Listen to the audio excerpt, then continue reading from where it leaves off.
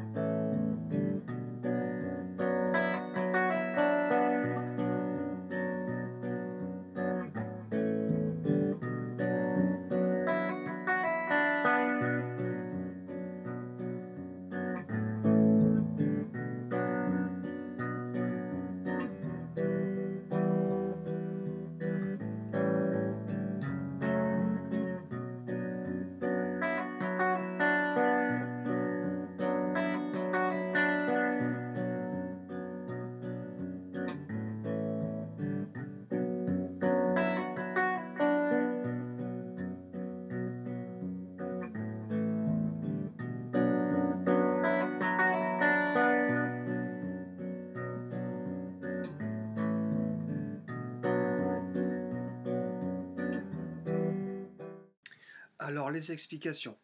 Donc, nous avons l'index en 2 sur la corde de La. On ne fait pas un barré. L'annulaire en 4 et l'auriculaire en 4 également sur la corde de Ré et de Sol. Et le majeur en case 3 sur la corde de Si. Et la mi aiguë, elle, est à vide. Donc vous avez 2 à partir de la corde là, 2, 4, 4, 3 et 0. Donc sur cet accord là, on a sur la première mesure, c'est que des noirs. Ça fait 1, 2, donc pouce, le pouce qui joue la corde de La, et l'index, le majeur et l'annulaire qui jouent en même temps la corde de Ré, de Sol et de Si. Simultanément, voilà. Donc ça fait 1, 2, ce sont des noirs. 1, 2, je monte juste mon index, et mes autres doigts ne bougent pas. Je monte donc mon index sur la corde de Mi grave, case 2. Pareil, donc je joue avec le pouce la Mi grave, et les autres doigts jouent les mêmes cordes, c'est-à-dire Ré, Sol, Si. Donc ce qui me donne 1, 2, 3, 4. 1, 2, 3, 4. 1, 2, 3, 4, 1. Voilà, donc ça c'est la première mesure. Donc on a 4 noirs, 1, 2, 3, 4.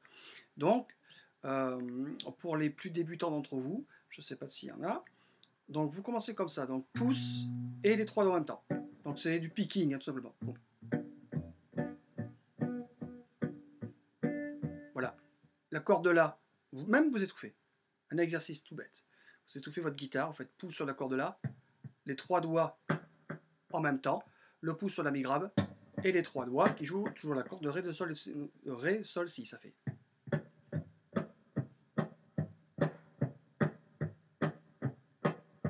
Voilà.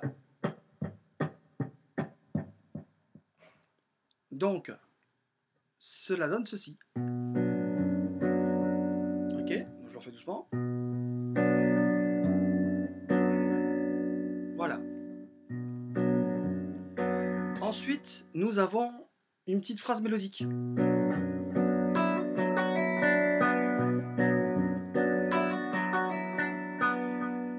Alors, comment joue-t-on ça? Donc, une fois que vous avez fait votre première mesure, donc 1, 2, 3, 4, 4 noirs, 1, 2, 3, 4. Là, on va jouer des croches. Donc, avec l'annulaire, vous allez commencer à jouer la mi aiguë et vous allez faire un hammer-on de 0 à 2, donc, hein, sur la mi aiguë. Ok. Ensuite, avec le pouce, vous allez jouer la corde de Ré, qui est donc, là vous appuyez en 4 sur la corde de Ré, donc sur la 4e note, dans la 4e case, hein, vous avez compris. Donc ça donne ça. Donc là on fait 1 et 2, ce sont des croches. 1 et 2 et 3 et. Donc en fait voilà, donc c'est que des croches. Hein. Donc, je recommence. Hammer-on de 0 à 2, le pouce qui joue la corde de Ré case 4. Là vous revenez sur la corde de Mi aiguë et vous faites un pull-off de 2 à 0. Voilà, donc j'y vais doucement.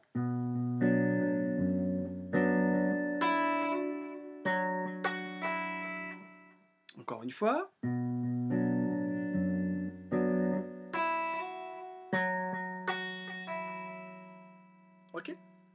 Ensuite, vous jouez avec votre main droite le majeur, la corde de si, et l'index, la corde de sol. Et vous avez votre riff.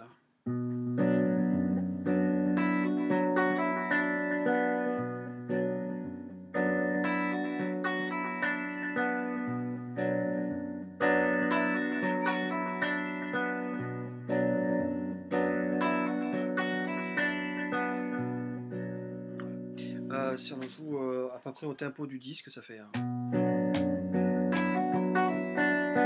quelque chose comme ça. On a un accord de la. Donc ce que je fais un mini barré avec mon index à la case 2 sur les cordes Ré, Sol, Si. Et avec le pouce, je vais faire l'accord de la et l'index, le majeur et l'annulaire pour jouer les cordes Ré, Sol, Si. Donc ce qui nous donne ça. Ensuite, le pouce va jouer la mi grave à vide et vous jouez les mêmes cordes. Ok? Donc depuis le début, cela donne ceci. Ok? La, mi, et je rejoue les cordes. Ensuite, je reviens à mon accord initial. La phrase. Le la.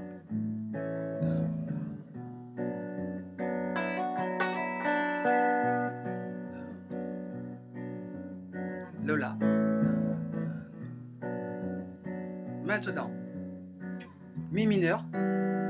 Je fais 1, 2, 3, la septième. Donc là, c'est une mesure complète. 1 et 2 et 3 et 4 et... Donc mon pouce joue la mi grave et les autres doigts toujours Ré, Sol, Si. 1 et 2 et 3 et 4 et... Ensuite, La sur 2 temps. Fa dièse mineur, le relatif. Fa dièse mineur, donc c'est un barré case 2. Avec l'annulaire et l'auriculaire, vous allez respectivement sur la corde de La et de Ré. Et la main droite joue les mêmes cordes, Mi grave et Ré, Sol, Si. Donc je recommence.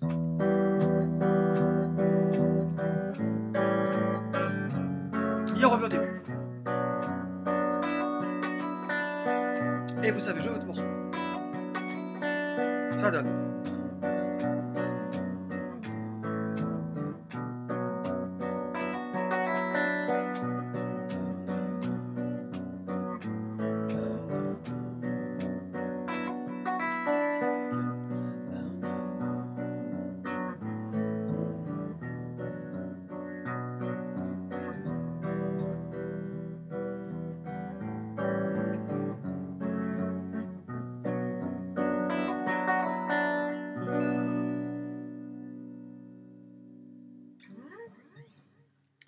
Merci à vous d'avoir suivi ce tuto de Iron Hand Dire Straits. Ici Frédéric Herreis, professeur, musicien et pédagogue. N'hésitez pas à me contacter si vous voulez prendre des cours Skype avec moi. Je me ferai un très très grand plaisir de vous suivre et d'échanger avec vous. Merci à vous, prenez soin de vous. Ciao, ciao.